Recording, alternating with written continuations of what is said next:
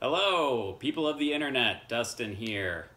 Today, I'm going to show off my personal rock collection. Hope you all are excited. It's pretty awesome.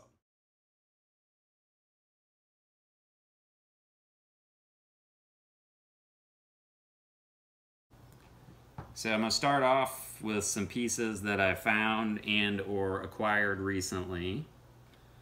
Over here, I got a lot of the Drew's quartz that I found. This is a cool one. Very large one.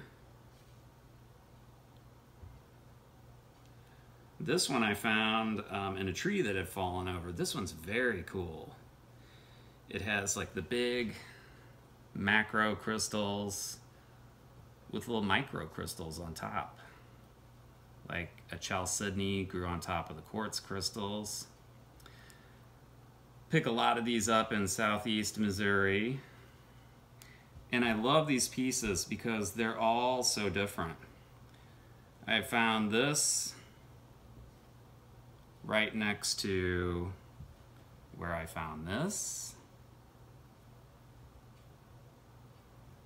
Right next to where I found this.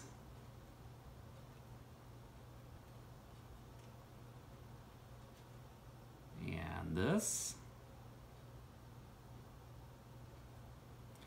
This I didn't personally find. I picked this up at a yard sale, but I wanted to show it because I think it's really cool. This is a more microcrystalline variety, and you can kind of really see the botryoidal kind of bubbly growth.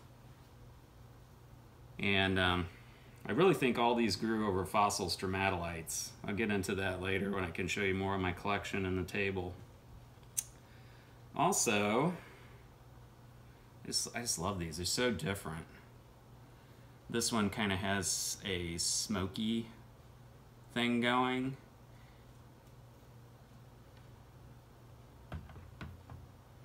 This one was cool. I don't know if you'll be able to see it.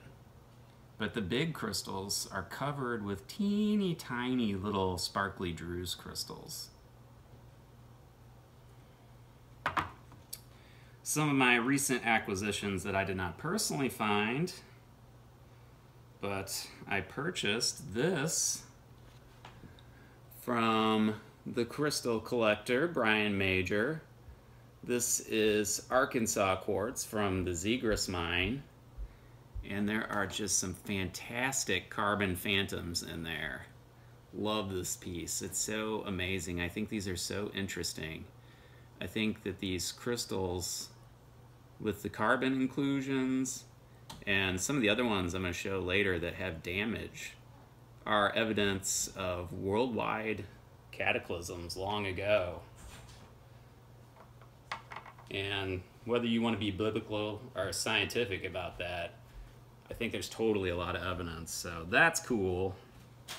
The coolest thing about that crystal is that I got this piece as a bonus. This is an awesome keyed amethyst on Drew's, which you know I love. This is from Purple Heart Mine, South Carolina.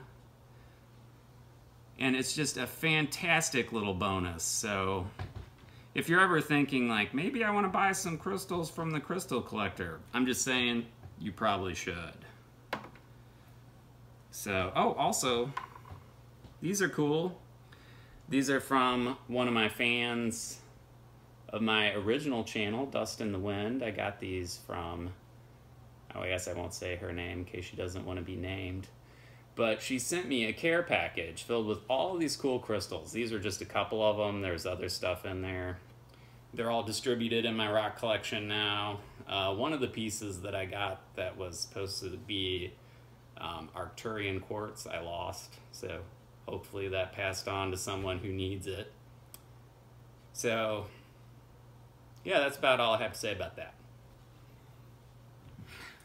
All right, I also want to show off some more of my stuff before I get into the goods in the table. I got a couple pieces displayed here in these wall boxes. This is a piece of malachite, I believe, from Colorado. Hiding out behind it, there's a 6-leaf clover that I found. Not a rock, but pretty cool. cool little geode that I got from my supervisor at work who went geode mining. This is an awesome fossil shell that I found. I found this right on my property, right outside my house while I was looking for mushrooms. Ironically, 2 days later, when I went back to look for rocks, didn't find any, but I found 2 mushrooms.